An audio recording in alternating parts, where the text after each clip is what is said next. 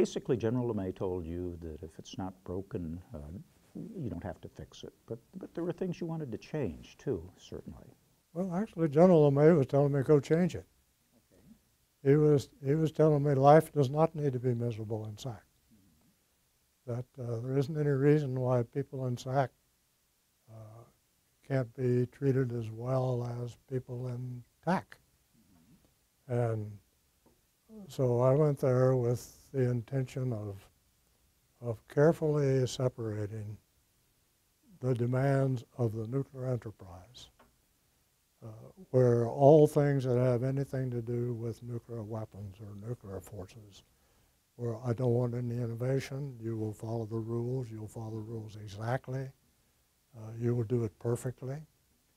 But in everything else, I want you to improve the quality of life. I want you to make things better for your people. I told the wing commanders, you're going to have to be a bit schizophrenic to succeed in SAC. That is, rigid adherence in things nuclear, and I want you to take risks and be innovative in all other things. And my guarantee to you is you can do that, because in things nuclear, it's up to you. The risk is yours. In being innovative, the risk is mine, and I will cover you. I found that SAC did in less than a year what it took us 3 years to do at TAC. Now, part of it was because they had this model that indeed you can do this. You can pull yourself up to another level. But part of it was just because of the commitment and dedication of people in SAC. They were just different. I have to give you one little anecdote about they were just different. I went to Grand Forks Air Force Base. I went to the maintenance facility. And the maintenance facility was miserable. People working with poor lighting inside of a big hangar, not well heated. And my concept was, if you expect people to give you a professional performance, you have to give them a professional environment. So I said to the wing commander, why aren't we doing something about this? He said, oh, sir, we've had a project in for years. We just can't get the money to do it. And I said, why? So it cost $2.5 million. I said, how much would it cost if you did it yourself with self-help? He said, well, can I tell you tomorrow? So the next day he told me, he says, it'll cost, we can do it for $400,000. And I said, do it, I'll send you the money. And I said, I'm going to come back in 6 months and look at it. 4 months later, I get a phone call. He said, it's done, come look at it. I came and I looked at it, and as you walked into it, it's a beautiful place, nice shops, good lighting. As you walked into, you're looking down a hall the length of the hangar, and it was perfectly straight. It was perfect. And I said, how did you get this done in 4 months? He said, sir, sometimes on the weekend we'd have 500 people out here working on this. I said, how could you build a straight hall with 500 people? He said, oh, sir, these were SAC maintenance people. Anyway, you know, I could tell a dozen of those anecdotes. I won't. But that's just, it was this. I know what you want. You've given me the resources to do it, and we will do it. So that's why it was such a great experience. Talk a little about the forces that you had when you were at SAC. Well, we were, and I guess as commander of SAC, I was kind of the beneficiary of the cycle of modernization that takes place every 30 years or so in the strategic business. That we had just finished the Minuteman III, completely deploying it. The Peacekeeper missile was just entering into service. That we were reducing the B-52 force to the most modern version.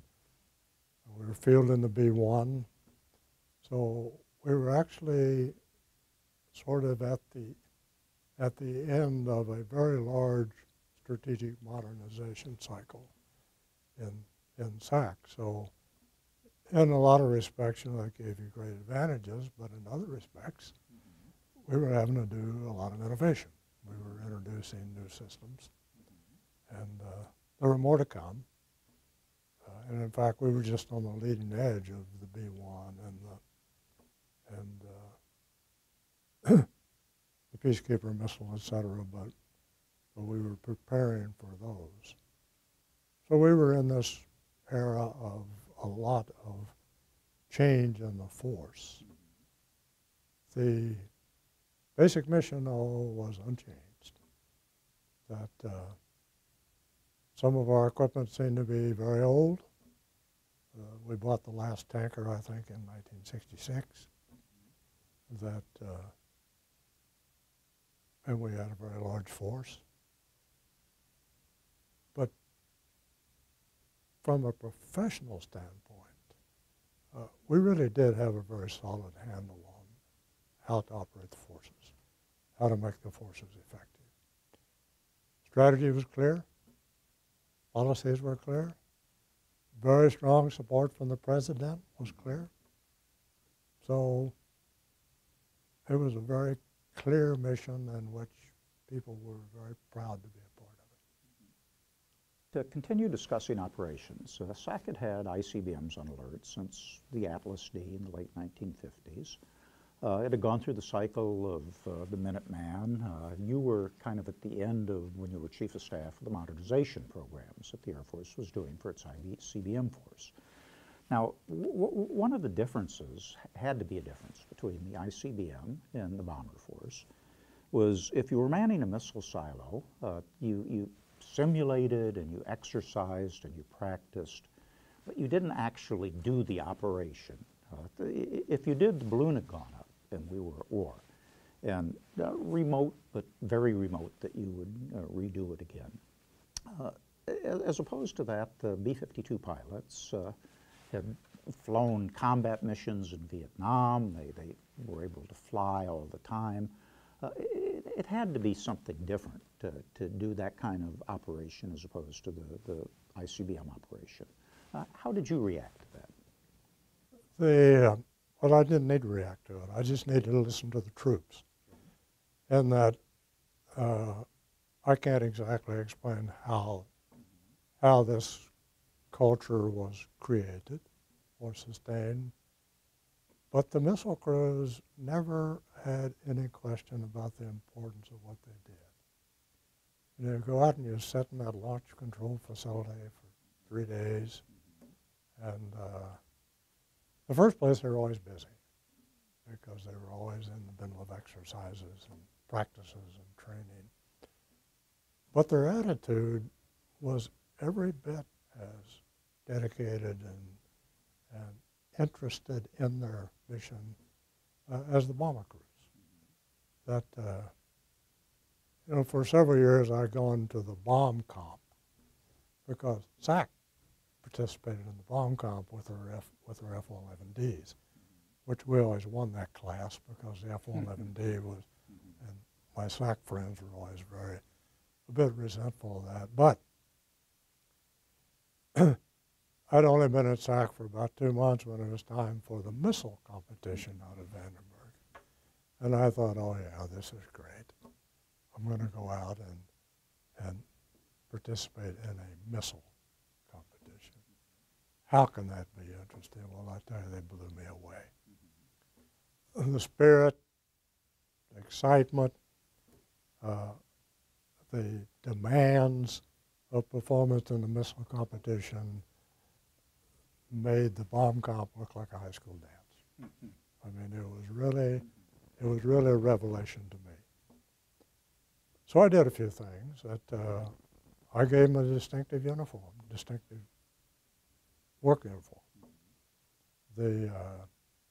We undertook to really modernize the launch control facilities. By the way, it took 20 years to get that done, but we did it. So I probably paid special attention to the ICBM force for the reason that you stated, but it wasn't because I didn't have any confidence in them. By the way, when we exercised the ICBM force, the exercises always took them to the end. It always took them to you turn the keys and you launch. So while the probability they would ever have to do it was very low, and they understood the SAC motto, peace is our profession, that is, that they didn't want to ever have to do it, we certainly created a culture that says, if I have to do it, I will do it. And we reinforced that culture, not to put them in a warfighting mode, but to put them in a true deterrence mode. Because we felt that if we were going to convince the Soviets that these lieutenants and captains would turn the keys, we had to convince the lieutenants and captains that they would turn the keys. And I don't think there's any question that that is the situation.